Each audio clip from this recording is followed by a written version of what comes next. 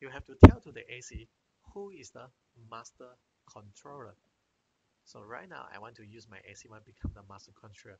So I need to go back to the system view and use the command master controller enable. And then I type a command here, master controller, because right now I want to do some configuration inside the master controller view. So the first one, we use the enable command to make the AC1 become master controller. The second command over here is bring you to the setting view. You can able to add the member into the group. Okay, after we using the master controller command, it will bring you to the master controller view. So using the command ACID, okay, now the first one is 10.23.100.1, and the second member is 10.23.100.2. Okay, right now in this group they have AC1 and AC number 2 already. Okay, don't forget on the AC number 2.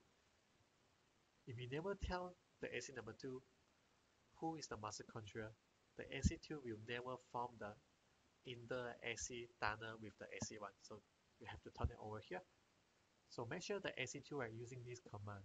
Okay, and this command we only can enable on the WLAN view.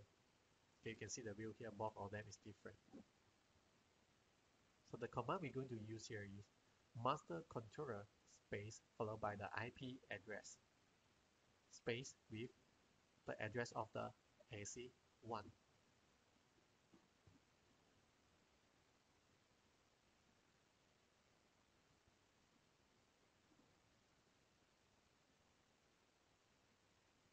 Okay, now you go back to the AC1 again. Continue the configuration on the master controller.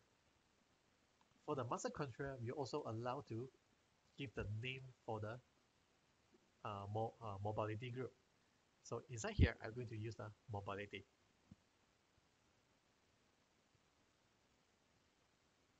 So after we enter the name of the mobility, then the next step, we're going to bind the AC into the mobility group.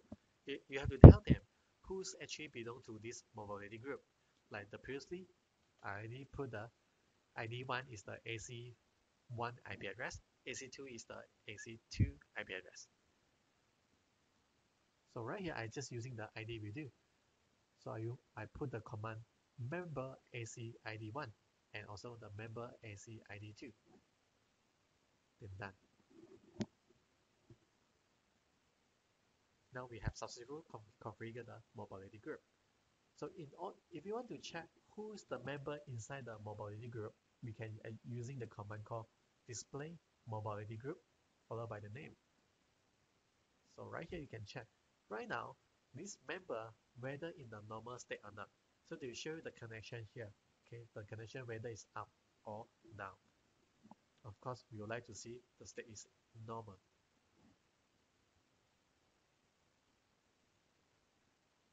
And we also have another command to check the station, the SDA.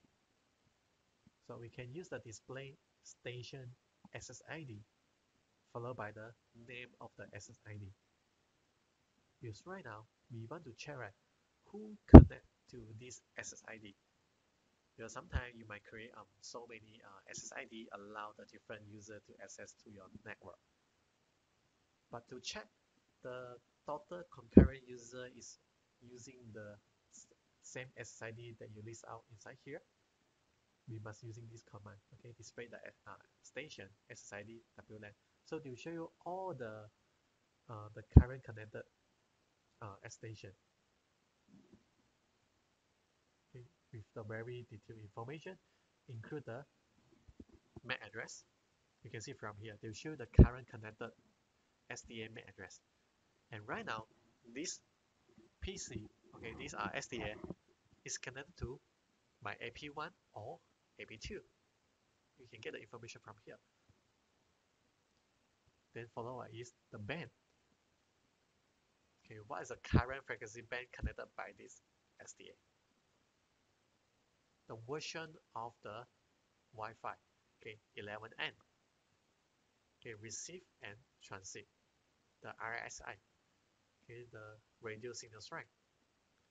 what is the VLAN and also the IP address from here. So anyway, this is a very useful command.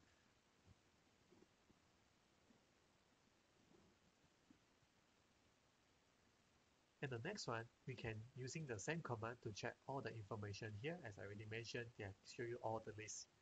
Okay, you can identity right now the PC is connected to which AP.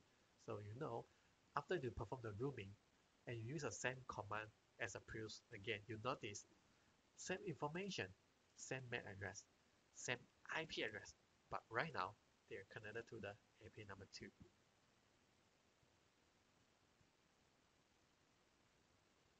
So that means right now the PC client with this MAC address is already successfully performed the rooming.